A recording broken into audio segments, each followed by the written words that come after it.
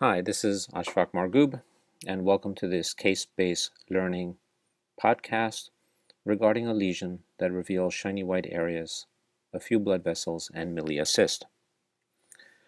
This patient presented with this stable lesion on the cheek. It has a slightly raised border with an indentation. This is the dermoscopy view of the lesion. Here's your differential between a benign melanocytic lesion, a melanoma, a benign non-melanocytic lesion, a basal cell carcinoma or squamous cell carcinoma, other or inflammatory. Give it a thought as to what this may be. What are the structures one sees? The lesion has a shiny white background with multiple milia cysts and a few irregular linear vessels. On biopsy, this lesion revealed cords of basaloid cells, some calcifications, and thickened collagen. Here are the cords of basaloid cells on close-up.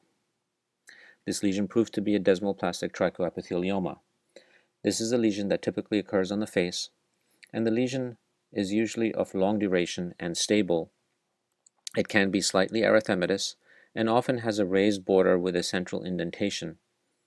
Dermoscopy features classically reveal shiny white background with multiple milia cysts and vessels, some of which can be arborizing. These lesions are benign and they do not have a risk for malignancy. Here's another case with a lesion on the chin with a raised border, a central indentation. What are the structures you see? Once again, there's a shiny white background. There are a few milia cysts and arborizing vessels. Once again, on pathology, this revealed a desmoplastic trichoepithelioma. Yet another case of a stable lesion on the forehead. Notice the raised border, the central indentation. What are the structures on dermoscopy? Once again, multiple milia cysts and a shiny white background. This lesion also revealed features consistent with desmoplastic trichoepithelioma. So what is the differential for lesions that reveal a shiny white patch with milia cysts and vessels? It is between a desmoplastic trichoepithelioma and morphiiform basal cell carcinoma.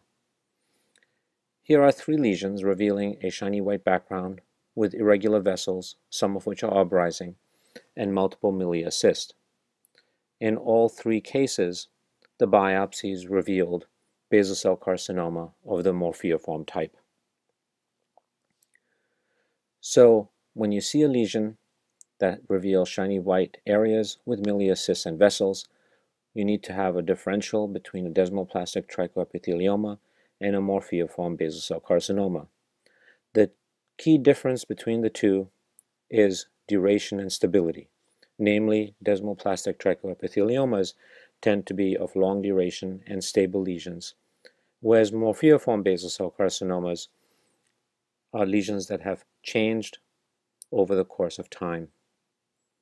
Thank you for your attention, and I hope you've found this case-based learning of desmoplastic trichoepithelioma helpful.